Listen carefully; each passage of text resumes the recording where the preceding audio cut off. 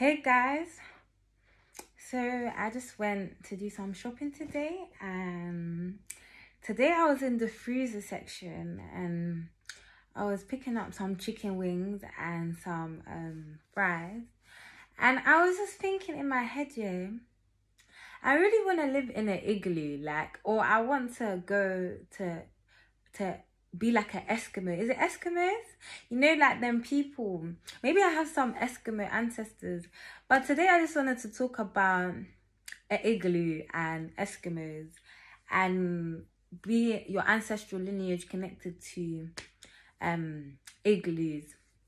So igloos are created by compacted snow and water, and it is quite warm as well. There's underground igloos as well, so you can build it underneath the ground, and those are actually warmer and more convenient.